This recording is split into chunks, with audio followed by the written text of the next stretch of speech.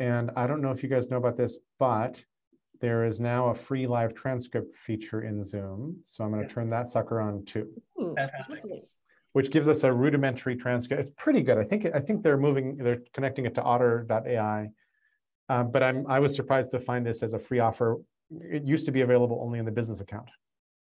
Yeah. Yeah, no, that's great.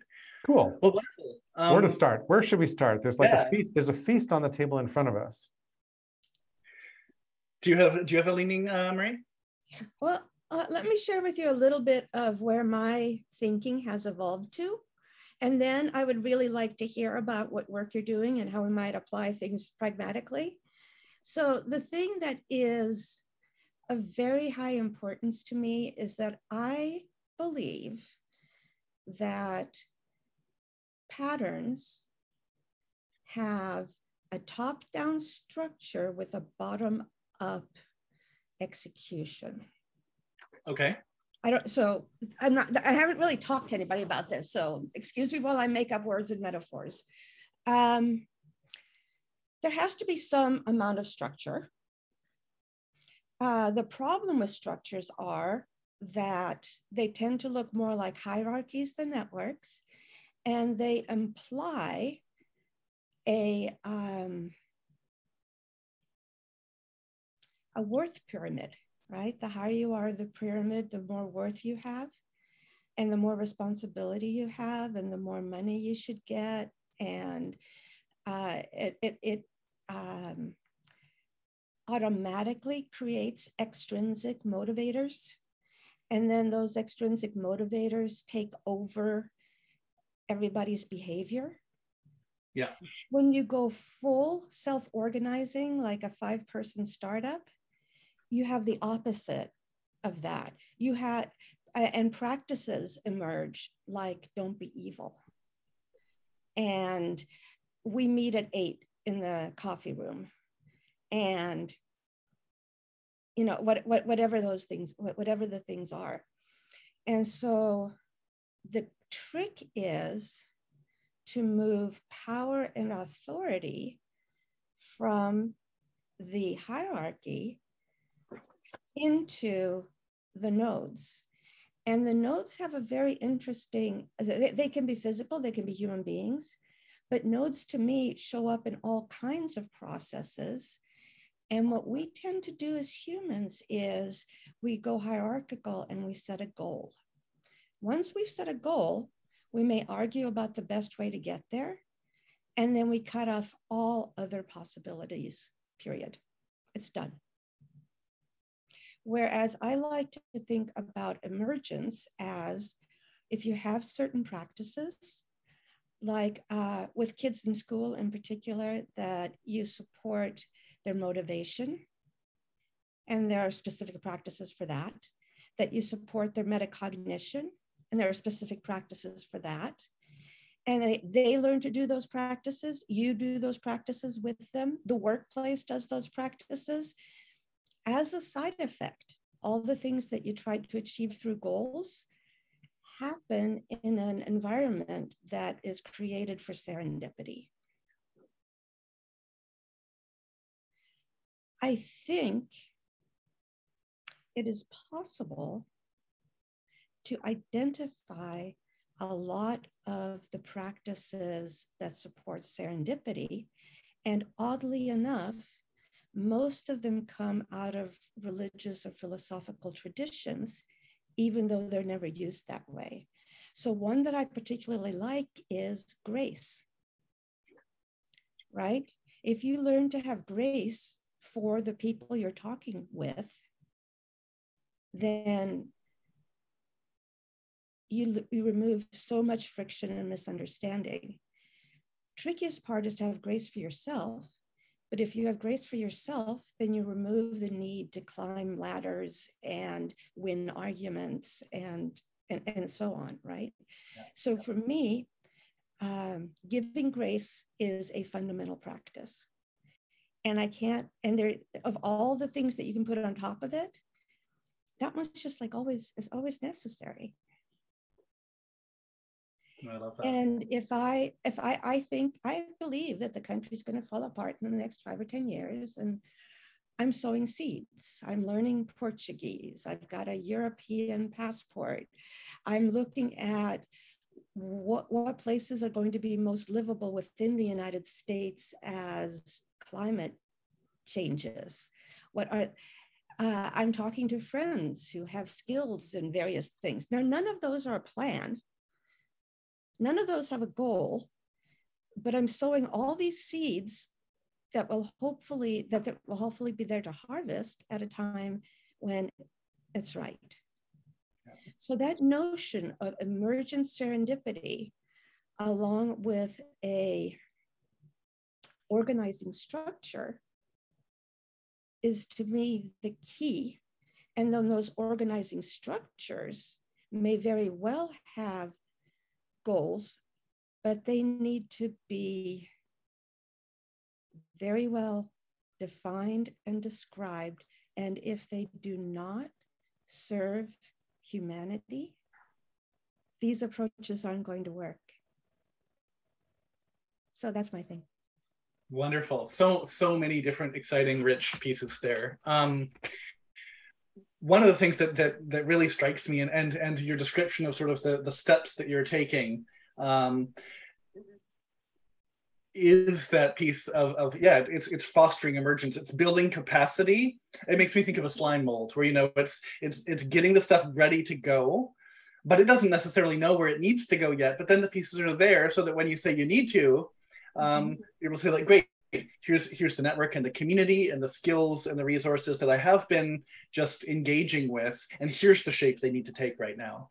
And it feels like one of the things, I really am becoming increasingly sort of an unmanagement evangelist, in feeling that the more we build regular practice of just experiencing collaboration with each other in this approach, right, the more we build up our capacity for resilience, the more we build up this kind of a network, and the more we move that critical piece that you were mentioning of rather than focusing on here is the work and at all costs do the work, focusing on this is the way to be, in a way that naturally the work just gets done, because it's so much more flexible and can evolve to whatever the circumstance happens to be, whether or not the predefined work might work to be doing or not. Exactly. And the purpose of structure is to remove friction and ensure communication and those kinds of things. Yeah. And yeah, no, I love what you're mentioning there, Jerry, about the kind of that slime mold piece as well. That absolutely there'll be that environmental trigger, and all of a sudden it's in it. You know, now they're gathering together and forming their fruiting body and such. Or sporing body. So one of the things that we're doing at Filmazo in terms of this also is we're trying to take an approach that is taking the human-centeredness of it as the seed piece, the core of it all, kind of the keystone, and then the rest of it is just kind of, it's the practices within that. So rather than saying, again, you know, our goal is to be working on fostering projects that relate to the SDGs, but that rather than pushing hard on that as a mandate, what we're doing is having lots of conversations with people like you. On Saturdays, we have a community gathering where we almost never get into talking about like nitty gritty about projects or what people are working on. It's just a chance for people to talk, to get to know each other, to express whatever's alive for them, and to get a feel for who each other are. And the more we've been doing that, the more potential projects just naturally unfold. So we'll have an hour's worth of conversation about whatever we happen to want to talk about that day. And at the end, it'll be like, oh, and here's two like well-defined crystals for projects that, and here's the people we should talk to about whether or not those are projects that are viable and should maybe happen or not. Really serendipitous. And that's what it's all about. It's all serendipity and grace, and just sort of seeing where the connections are, seeing where sparks happen, and then fostering them. And really just aiming for that flexibility piece with it. And similarly, then the work that we end up doing with different organizations ends up being just wildly different for different organizations, because it isn't that we're saying, here's the widget that we're offering, or here's the specific course that we offer. it's just talking and figuring out. And if there's a place where it seems like there's something that our community has something that it can offer, then we say like, oh, hey, why don't I put you in touch with so-and-so and let's just see if something happens. Or we'll say, it sounds like you could maybe use, you know, we have a Notion template for organizations that are at the early stages of getting going. If you like, we can set that up for you and do a couple of sessions of guiding you through it. Would that be of interest? And just, yeah, just kind of playing together to figure out what those kind of pieces are. So yeah, that's interesting. And I really am excited about the idea of trying to, one of my goals is, again, to have some folks like both of you who can function as, I mean, an informal, I mean, it's more of a play group, but that, you know, informal words, it's an advisory council who's able to do that bridging between the sort of nascent theory that we're building around what unmanagement is, and then finding the right opportunities to test that out and to put that into practice in different places and sort of put it in places and learn from that and just document what goes well and what doesn't go well.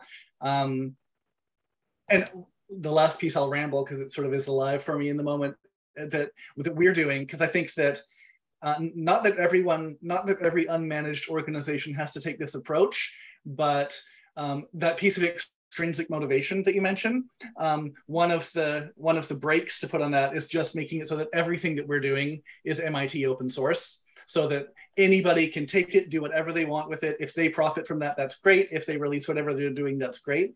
But simply to make an ever-growing resource that's there. And so many of the different struggles that come from the extrinsic motivations of how are we best going to make a profit out of this, then just dissolve and you can just focus on doing the stuff. They do for the organization, but the individuals will still be measuring the size of their offices. For us, that's easy because everyone's office is in the house. No, yeah, but you know what I mean. But I totally know what you mean, yeah. Yeah, it makes me think of when I remember hearing the Dalai Lama when my friend and I were in India back in '99, and him talking about, you know, even the most learned Rinpoches. I love it. That was great. But like even the most learned Rinpoches still argue about who gets the highest chair. Yeah. Exactly. April and I stayed at an Airbnb in Oakland many years ago, which was also a Zen monastery, and run by a really cool woman who I still follow on Twitter and stuff. But her obsession with coffee and the off-limits part of the kitchen, which related to coffee, was the least Zen thing I had seen in a really long time. she was like completely on it with a timer and a thermometer and the whole like really into my coffee and don't touch my coffee kind of thing. It was a meditation. That's why it has to. Yeah, exactly. It was her practice. So just kind of throwing this on the table. One of my amateur beliefs about change is that we need to be able to tell a lot of stories that other people can hear. And then every now and then they'll be like, oh, I'd like to try that, or that sounds interesting. Either tell me more, or how do I do that? At which point we could call in from the loose network of people who knows stuff and knows people and either connect to the person who did it or marshal up some resources. The resources at hand ideally would be in pattern languages and then in open source bodies of code, because some of it can be instrumented or can be stood up, or if somebody has already done it before, why replicate their effort? Why not build on their effort and then contribute back to their pile of open source whatever it was that you modified or improved, right? And if we keep doing that, we build these sort of platforms. And then basically lather, rinse, repeat. So tell stories, figure out where attention is going, follow that in interest, not by telling people what to do, but by helping them get done the thing they think they want to do. And then all while curating or improving the commons. I love that. A couple of seeds that I'll throw out just from the network side. We have a couple of people who we've been talking a bunch with who have been sparking a lot of joy. One is Brenda Kiesel, whose project is The Village, and they're working on it's storytelling. It's connecting through personal story, and so they'll have a loose theme, and then it's just building, fostering compassion, empathy, and connection between people by listening to each other's stories. And so she's got a real gift for, she ended up working with Artur's initiative Ukraine Now, just so that the people who were actively engaged in there, it started out as kind of, I think, a support circle really for people to just talk about what was coming up for them in that work because it's intense, and has turned into a whole other kind of piece with that. Yeah, no, story aggregation is a really interesting thing. We also, there's a really a neat group where we're in conversation with called Storybox, who are working on developing the tools to allow right relation in story sharing when it's important stories. So they're especially focused on Indigenous culture, where it's important to capture story, but it's also important to know, I've been given permission to tell this story to you personally. And so that can percolate out, and so that both the rights and the permissions and the collection of those stories is something that can be managed through, smart contracts and distributed ledger and all that kind of thing. But well, yeah, and absolutely that piece of how important location is and place and story. Yeah. The other thing that again just kind of pops to mind, and then I'll step back, is that it's interesting because I'm used to, with pattern language, it typically being bringing together some people who are sort of steeped subject matter experts in a given area to talk about and discern. And that what's so interesting with UnManagement is that it's the recognition right off the bat that pattern language is an important modality for trying to capture what this is about. But that there are experts in the different aspects of it, but it feels like it's something where we're just on the cusp of something that we're figuring out, like what is it and what does it look like? And that's a really interesting difference. Sorry, go ahead, Mimi. I think the problem we have here is the Toyota problem. Okay. So the Americans wanted to understand why Toyota was doing so well, and they went over there and saw their quality approach. They saw everything, and they came back with no knowledge. Because it was alien to them? Because they couldn't understand it. They couldn't see it. The only framework that was available to them was the hierarchical one. So, and the notion that independent agents all doing what they believe is best will somehow create something other than chaos is not something they had the capacity to think about. Right. And so I think, most of the work that I've done here, so on the industry side, I had about 10 years to practice. On the education side, I had about 10 years to hit my head against a wall. And on the parenting side, well, that experiment is still ongoing after 2 decades. And most of the things that I think matter here, all the lower layer stuff, before you get into processes and stuff, all the lower layer stuff are more about thriving. How do you thrive as an individual? And part of the answer, you thrive as an individual in community with other people, in relationships with other people. Oh, and psychopaths can't do relationships. That's why they can't thrive, right? So I'm thinking about as elemental practices like motivation and metacognition. So motivation is at a higher level, because out of motivation, you've got those 3 things underneath that, the autonomy, mastery, and purpose, right? So autonomy, mastery, and purpose are like atoms to me. We kind of know what those are. They're not things that really need to be explained. However, learning how to interact with others in supporting their autonomy and your own is Toyota. There's not a mindset for that. And until you have the mindset, everything looks like just another chart. And so I've been working on writing a couple of articles about, about kids, about educating kids and raising kids and using examples, and they have titles like "Stop Telling Kids They Can Change the World," right? Because that's cruel. Most kids are not going to change the world, and setting that expectation is completely inappropriate. Letting them know that there are obstacles, and for whatever they want, no matter what they want, there are obstacles, and in most cases, those obstacles can be overcome with hard work. That's what you want to say, but it's not what people say. It's not what people teach kids, and so that's what kids come away with. And kids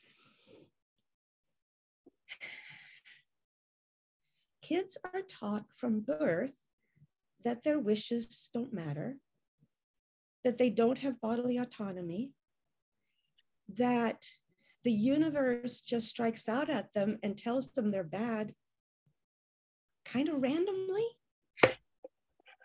right?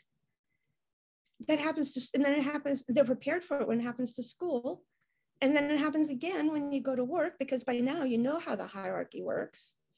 And you're either a rebel or obsequious. Like, those are your only options. It's very hard to walk through that environment with dignity. And so that dignity is another piece that I have really been focusing on. Okay, now I'm remembering. What I want to get back to is that I think there are some things that are atomic enough so we can put atoms underneath agents, motivation. We can put atoms under metacognition and call it learning. That's a pattern for learning. Whereas there should also be one for, approaching happiness, right? So, and things under there include just like be kind, help if you can, not because you're extrinsically motivated to, right? And not because it makes you a better person, but because you don't like to be in pain either. I read a book about 20 years ago that had a story about Buddhist monks who were tortured in Tibet. And after they were rescued, one of them said, "I was in very grave danger." And they said, "Yeah, we know." And he said, No. I was in very grave danger of feeling hate. Because I believe that pain is pain. Our bodies, our minds are created to be resilient to pain. We are not resilient to suffering. And in order to not suffer, you have to clean up all the original sin of how our bodies evolved and get rid of jealousy and hatred and all those things that cause you pain. Yeah, it makes me think a lot about one of the core practices for me is the first set of Patanjali sutras, and the version of it that I'm familiar with has a whole little explanation when it's talking about, some kinds of thoughts are painful and others not painful. I'm not aware of them. That's wonderful. Talking about pain in exactly that meaning, so that when it's saying pain, it doesn't mean as in it makes you say ouch, but it leads you further astray into the stuff that are the different. Yes, that. And that things that might be physically painful, but that lead you to the place of, in that terminology, non-attachment, isn't painful. Yeah. Right. Yeah. So I think that there should be a core that's just about thriving. And then once you've got thriving, then you say, okay, so that's true for an individual, right? And now what's the next unit up? It's the team or the family or the classroom. And what are the patterns that are now created because of the additional complexity of more people? So that's kind of how I'm thinking about the structure. I love that. One of the things in terms of the kind of tiers of, oh, sorry, Jerry, you had a thing. I'd like to hear it. Are you going to lose what you're about to say? I will. Thanks. Okay. So two things I wanted to put in the conversation. One is something I put in the chat a little bit earlier, which is it feels like the core of the pattern language we're thinking about for management is the core of the pattern language for parenting. Yes. Is the core of the pattern language for being a human in community. There's like this core, and I think we should call it out as such and maybe name that subset as such. Like there's just a high functioning core here that is modular, shareable, should be pointed to by other pattern languages, et cetera, et cetera. We offer it up as like almost parsable from the larger context of unmanagement, which is like business and management and whatever, because we don't want to turn people off from this core, which is about how to be a good human. I think that that the core should be a beautiful set of subroutines that then other things can call. Diamond Sutra of sorts. Yeah. And then the second thought I had was, oh my gosh, this whole gonna be, how am I Zen in the world? How do I drop all these needs and wants? It sounds unattainable.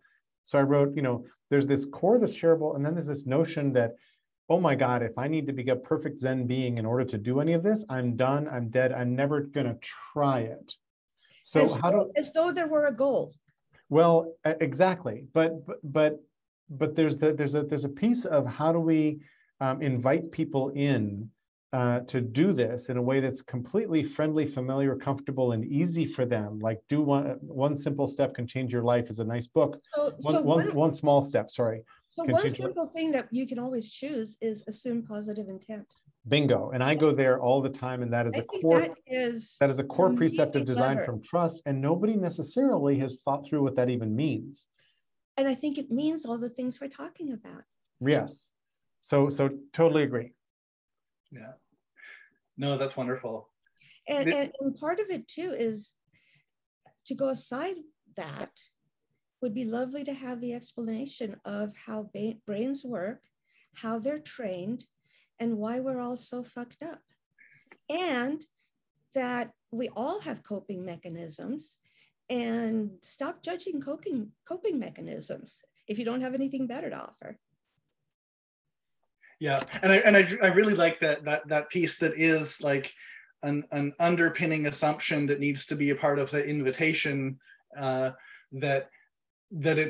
everyone's on a path and a trajectory around all of this stuff, and that we're all fumbling towards whatever it is, and learn from each other's fumbles when we kind of transparently and humbly share them, rather than getting into, again, it's avoiding wherever those are unnecessary hierarchies of, here as the guru of this thing, let me show you how to do it. Exactly. And it's saying, here's my experiences, what are yours, and what can we each learn from those, and exactly. Where are there patterns within that? Yeah. Yes. One of the things that strikes me is also this piece of sort of it's like the tiers of complexity, that when you start just from thriving, and that then as you're building community outwards, that it then becomes about, well, okay, then how do we help that community thrive? And as that community is expanding, you keep doing that. And so you start from a fairly simple set of processes and such around that. And that then it's as you get forward that you're identifying, well, here's the specific issues, from the Corona Y perspective, for example, well, COVID is having a sufficient impact on a lot of people's ability to thrive. So how do we as a community want to respond to that specific piece? And that you can then get into, whatever arbitrary levels of complexity needs to happen in order to say, well, how do we most effectively engage with that in a way that's meaningful? But the other piece that fits with that I like how Arthur has been describing more recently, kind of from the experience there, sort of the push and pull and horizontal and vertical teams piece, where it really is, have a big, if it's something that has a mission, have the mission well defined, but have it be English, please. Sorry? In English. Yes, please. exactly. Yes, have it be something that anybody can look at and say, like, yes, that's the thing that's why I'm here. And then to have the flexibility then within that for everybody to be brainstorming and talking about and sharing experience to say, well, we could do this and we could do that in a very yes and approach. And that you then have, inevitably you have a core team of people who are like, I'm going to put time and passion and energy into this more, but that you don't have to draw a line around that group. That's just something that happens. But to then have it so that as a group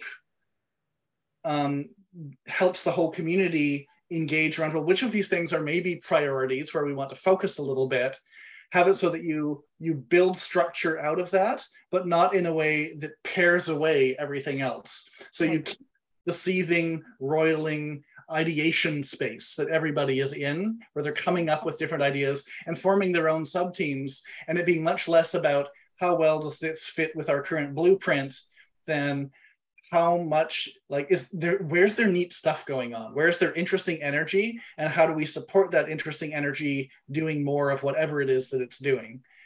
So figuring out how to fit the pieces together, but not how to shoehorn them together in such a way that they lose that spark that makes them what they are. Mm-hmm. Exactly. A couple thoughts here. One of the things I find happens a lot in Open Global Mind is lots of people show up on their own mission, and they're just trying to recruit people to their mission. And there isn't a lot of blending of missions or finding of overlaps, which is a piece of what I'm really interested in doing more of. So what you get is like, I want to do Viking cosplay. No. We have to do emergency response for Ukraine. No. This is just an improv play. Let's have a great time. And it's like, it's really hard to it's very hard to spend time with all the communities because you run out of time. That doesn't work. It's exhausting. And many of the participants are so mission driven that they're not really flexible to bend towards some other mission or even to sort of adopt some of the practices or whatever else. So you have to make choices. And it's one thing to be really inclusive and to treat everyone with dignity and grace.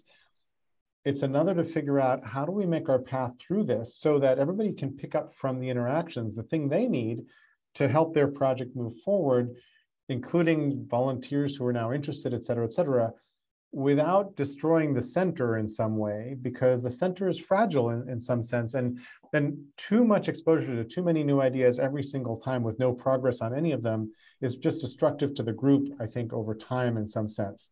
Unless there's a place where all you're doing is stirring the pot, which is good, which is sort of how I think of the Thursday morning OGM calls. It's like, I think of it as I dip the ladle in the stream, and then when I see something interesting, I stir the pot. That's how I facilitate the Thursday calls. I'm dipping the ladle and stirring the pot. And then separately, back to the idea of missions and all that, one thing I'm trying to do for myself, for the project I'm on, and for others in OGM and related entities is, let's paint a mosaic picture of our mission or future, some image of our future. And I like mosaic for a couple of reasons. One, it's a low resolution image. Mosaics are like pixel art or mind blocks. What's it called? Minecraft. It's like large, blocky, low resolution kind of image, and mosaics decompose into tiles. And so I'm actually trying to figure out, and I had a call yesterday morning about this very topic. How do we take an ambitious project and deconstruct it into tiles, which are fundable software projects?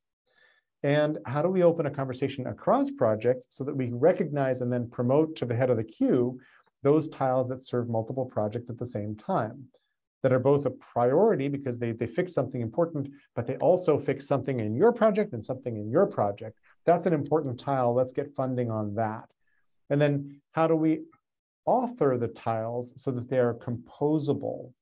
Open source is awesome, but open source with bad architecture doesn't really help. Right. Open source in some way that's composable so that it's usable in a variety of different contexts and tools is really wonderful. So I'm trying to figure out how to stand that up, and it's really slow going. But I feel like if we can stand that process up, have people writing pattern languages so that we can distill the wisdom and share that into the commons, and then create I'm losing some of the different threads. But if we get some of these different things stood up, then different people with projects can show up, participate, pick up what they need, leave what they need, improve the whole process, and lather, rinse, repeat from there. And then in the middle of this is sort of what I'm thinking about as an attitude or an intentional approach, which you might think of as UnManagement, right? And UnManagement is a way of fulfilling all of these things, which are more operational. The things I just described are like, hey, how would I get this done? I'm sort of trying to riff on how would I use UnManagement to actually write some code to stand up and finish a project that is then useful to the whole community, like that. And to me, like the painting of these mosaics is really important. And I'm not really sure exactly what that is yet. I can show you some diagrams I've drawn by hand that I haven't turned into online diagrams because I haven't sat down and said, okay, I've got to do that task. But I'm experimenting with a thing called Excalidraw, which is a plugin for Obsidian, which has the nice feature that when you change a name in Excalidraw, it changes the page name in Obsidian on a Markdown file, and I think vice versa, which means you can have drawings that interact nicely with texts which are in a pattern language or a body of documents. That gets tactically really interesting because you can then start playing with the different tools we're talking about with each other. No, that's exciting. I'm gonna have to dive into Obsidian and Excalidraw. I haven't played with, but they sound very neat. I've bookmarked that now. Another piece that strikes me is that, again, from that sort of either funding or resources side, that when you have this mixture of sort of if we're thinking in this case as like the projects as being I mean, I guess you can do it either way, but you've got your different projects and then you've got your different kind of software pieces or composable bits that can help with it. And when you have those all interlinked in a community, it makes it much easier to be able to say, okay, well, this given piece of software, here's the 4 different initiatives that benefit from that. So how do we get those 4 initiatives to help support that thing happening? And how do we roll together as easily as possible grant proposals that are then able to say, here's the thing that needs to happen. Here's the organizations that can write their memorandum of understanding and their endorsements of saying like, yes, this is something that'll move our work forward, so that it becomes as easy as possible to support moving all the different pieces, getting all the cells that need oxygen, the oxygen they need. Mm-hmm. And in the middle of this, I'm going to complicate things the way I did a moment ago.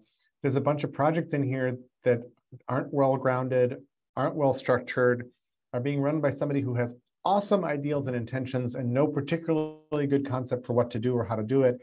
And they're in the mix as well. And you don't want to call them out.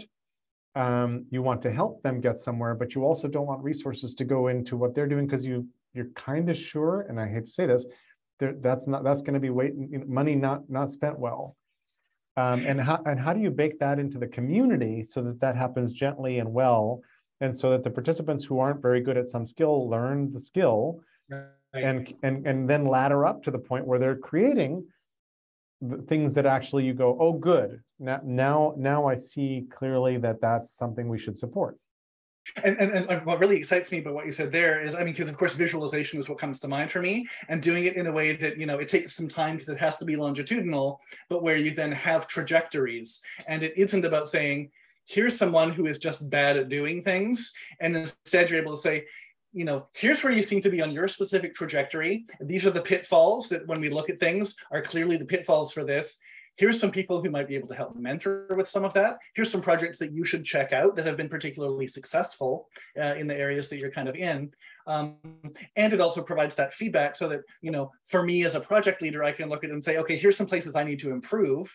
And that me as a community member, I can look at and say, this is a project that's being, the core group of this is really a bunch of movers and shakers who have done some really cool things in the past. So definitely I would like to, contribute some resources to making this thing happen.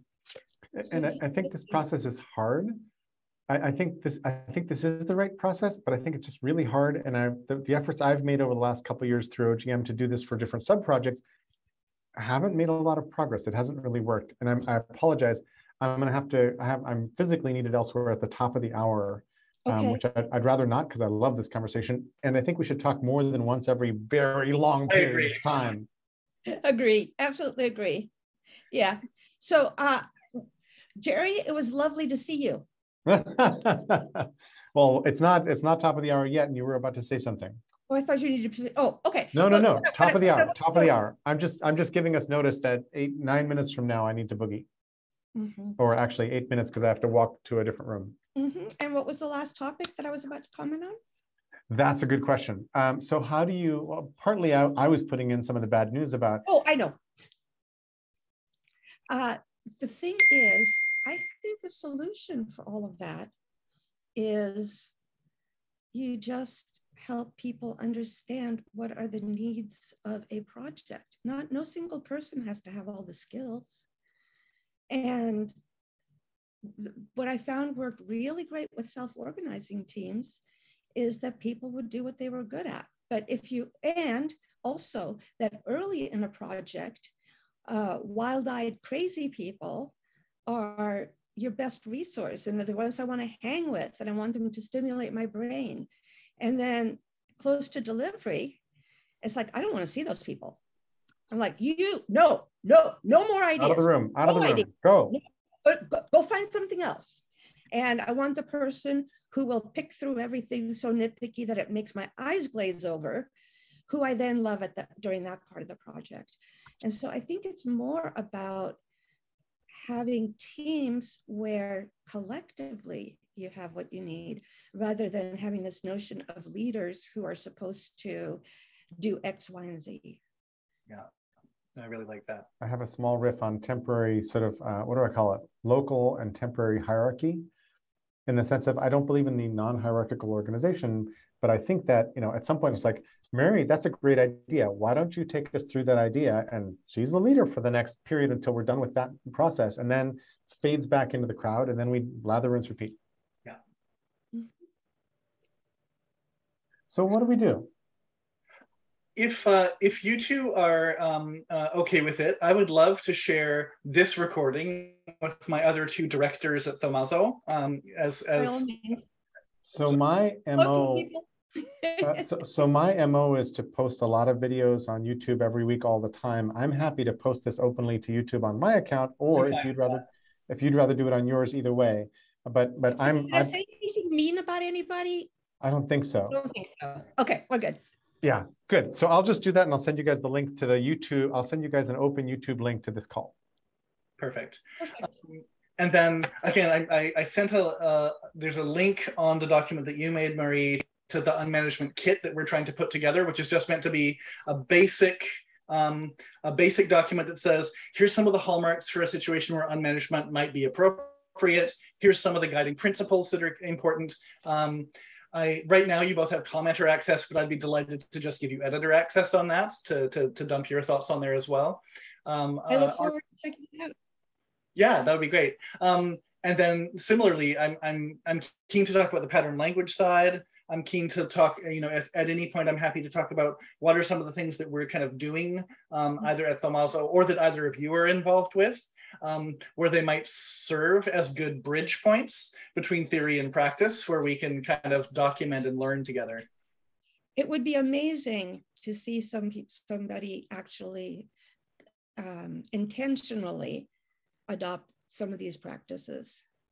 Yeah, well, and we really are trying to, there's a couple of organizations that we're in conversation with now that we're talking to, that's part of why we need the kit, is to be able to say, here's a thing that we think might be useful, so that you can just define your mission, open the floodgates, and kind of let the constructive chaos happen. I've met two architects, and we got to talking about pattern languages, and they both said, my MO is when I hit a new client, I hand them a copy of the book, A Pattern Language, and I say, if you like this, we can probably work together. I love it. It's good. It's really good. It's like, this book has the spirit of how I like to work. And in fact, if you absorb some of the patterns, it will raise our conversation. Yeah. Is it, Jerry, you're in Oregon, is that right? That is correct. Did you say Portland? Portland. Okay. If you're ever interested, I'd be more than happy to also introduce, and you're, I forget, are you in Seattle? I'm 2 hours south of Portland. Oh, okay. I'll double check to see where she is, but if you're ever interested, I'd be happy to introduce you all to Tree Bresson, who was she was the originator and spearhead for the group works pattern language happening. Great person, tremendous facilitator, has lots of neat experience, and is just generally a great person. So yeah, if you'd like, I'll send an email to the three of you to see what happens. That would be lovely. I would love that. I think she and I have crossed paths a very long time ago through Nancy White. Oh, okay, yeah. But I don't know that we certainly haven't communicated in a long time, and I'd love to be back in touch. And when somebody says, hey, I'd like to write a pattern language, where's the on-ramp to that freeway? Is there is there a good one? One of the other things that I put in, and I don't know if it's a great one, but it's the one that we have, is one of the documents, and I think there's a few other larger ones that we made at GroupWorks, but that is bookmarked or is commented on the notes that that Marie made, that is simply something that's like, what is a pattern? And it talks a little bit about like, what are some of the hallmarks we used for trying to figure out like what is a pattern and how to define those, and a little bit around our process of trying to come up with a pattern language. But it's a great question. I mean, I know the pattern language of process people and Helena and all those people are kind of engaged. But I don't know of a good how-to guide. Okay, I'd love there to be one of some sort. Me too. Because I'm extremely interested in generating more pattern languages. And then as a small side note, early in Open Global Mind, we created a little experiment, and one of us took Semantic Media Wiki and basically stood up a Semantic Media Wiki in the hopes of doing a pattern language generation for us as a group. And we started to trial it, and the first thing we hit was, it's very hard to change a pattern name because it doesn't propagate through the wiki, and you need to change pattern names really often, and we stopped using it immediately. Like the first bump we hit was a deal breaker, and all the nice work that he had put in to sort of tune up a Semantic Media Wiki for us, we set aside, and we never went back to a different platform. So at this point, Obsidian Markdown files on a GitHub repo is kind of the way we're going. And that's sort of the state of the art we've got. And it's not that easy or that friendly, but it's doable. Okay, no, interesting. Yeah, we've not necessarily something suitable for that. It's funny, semantic media. Oh, actually, it's 11:58. I won't go into story mode. I could also leave you guys in the room. I can just pass the con and you can keep talking. I don't need to stop. Also get ready for the next meeting coming up. But I would love to set up much more regular opportunities to talk and to bring some people in to see what sparks around the different pieces that we're talking about. That would be lovely. I'd love that. And you both have a standing invitation, which I'll email to you. But anytime you want to drop in, every 2 weeks, Saturdays 9 o'clock Pacific time is when we have the Thomaso community meetings, which sometimes it's just like Pacific time is when I FaceTime with my dad with Parkinson's. Ooh, okay. Wow. I could maybe stop in at 10 o'clock is when I go to I might be able to do 10. Yeah, 10 o'clock is when I go to Aikido. So.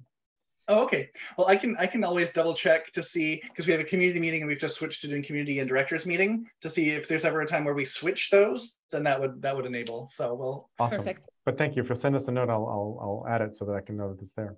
Wonderful. And I'll also send an intro to our other directors, because they're fun people as well.